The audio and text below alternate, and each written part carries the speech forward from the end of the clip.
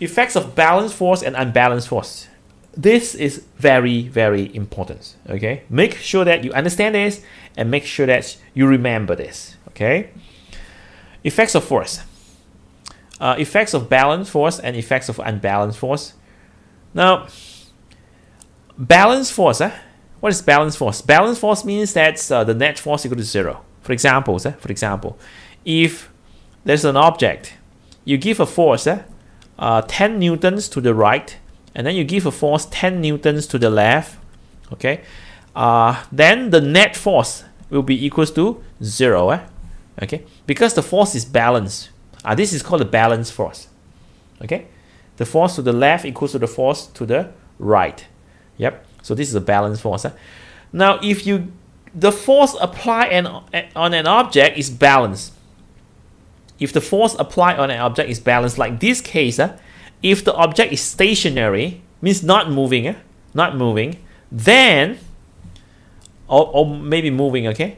If the object is not moving, then it will keep on stationary.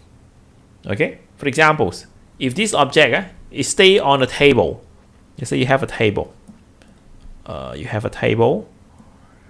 If this object stay on the table, not moving, if the force applied on this object is balanced, to the right 10 Newton, to the left 10 Newtons, then it will keep on stationary, not moving. Okay, so if the balance force applied on an object, then stationary object will keep on stationary. But if the object is moving, okay, for examples, if you are cycling, this is you, okay, you are on the bicycles, this is a bicycle, okay, you are cycling, so on the bicycles. So when you're cycling, you are moving, right? You are moving. And when you stop cycling, you are on a flat road, and you're cycling. And when you stop cycling, what will happen to you? Will you stop immediately, or will you still keep on moving? Stop or move? If you stop cycling immediately, what I mean immediately, you stop cycling, we will stop immediately, or you will keep on moving.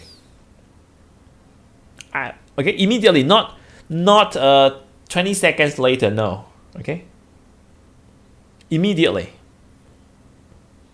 you will keep on moving, right? When you stop cycling, you will keep on moving for some distance, then only you stop, right? Okay. So you stop cycling means that the force, no more force is given to the bicycles, okay? Or the forces are balanced, okay? Okay, so then we say if the force applied on an object, on a moving object, the object will keep on moving with uniform speed in a straight line. Okay? If the force are balanced, 10 newtons, okay, or the net force equal to 0. So the effects of force, effects of balance force on a stationary object, okay, is stationary, and the effects of balance force on a moving object is move with uniform speed in a straight line. Okay, so if the forces are balanced, or the forces are balanced on the net force equal to 0, these two may happen. It depends on the initial state of motions of the object. Initially stationary, keep on stationary.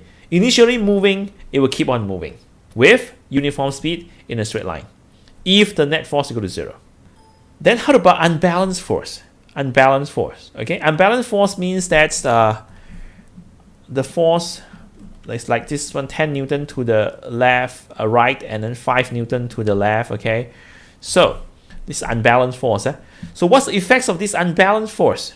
Okay, the effects is it will accelerate.